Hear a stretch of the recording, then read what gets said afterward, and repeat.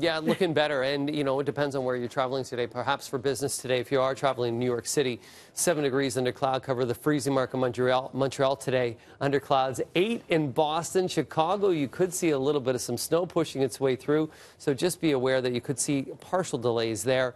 +1 in Ottawa today, 3 in Detroit. Here in the city of Toronto, pretty good for this time in the morning. We're waking up to temperatures of -3. We have light winds out there, so no real wind chill. We're going to be locked under gray skies. The next active weather we see, that comes Friday night.